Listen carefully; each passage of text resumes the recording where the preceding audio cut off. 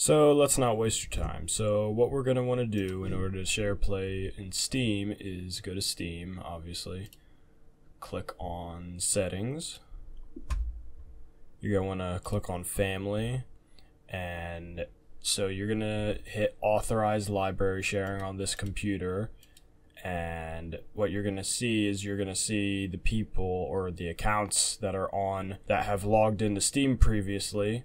If none have logged into Steam recently, what you're going to want to do is have the person, whoever you're Steam sharing your library with, or whoever is Steam sharing their library with you, they're going to want to log on to their Steam account on your computer.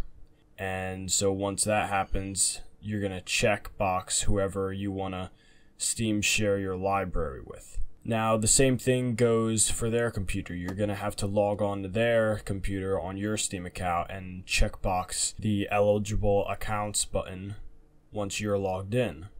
And you both have to do that with both of your accounts on Steam. So you're going to need to be logged on and then check the authorize button and check the share account button.